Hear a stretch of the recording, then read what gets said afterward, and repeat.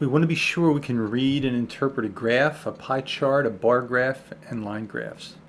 Graphs can come in many different formats. One is a table of information.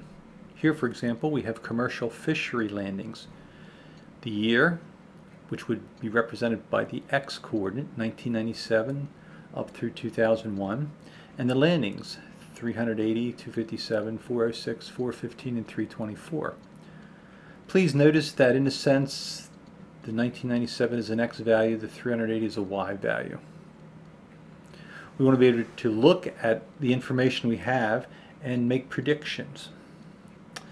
Another type of graph is a pie chart. The entire graph stands for 100%. In this particular case, we're dealing with shipping policy, and 45% goes to trucks. The next day goes 15%, and the second day after that is 40%. Notice that if you add all these together, you wind up with 100%, which is a necessary item when dealing with a pie chart.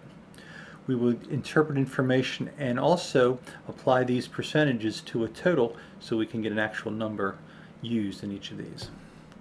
We also have a bar graph. In this case, it has to do with bankruptcy filings. The federal government, as well as other financial institutions, are interested in how many people are going bankrupt for 1999, for 2000, for 2001.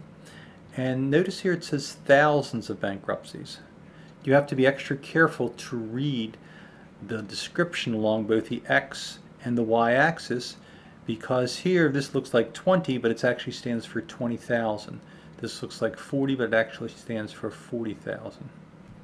We also have line graphs where there are points on the line, and these points are connected by line segments, and this is called a line graph. Now notice along the x-axis we have some months in a year. This is for ticket sales, but notice it's thousands of tickets sold. So this 3 represents 3,000, and this represents 6,000.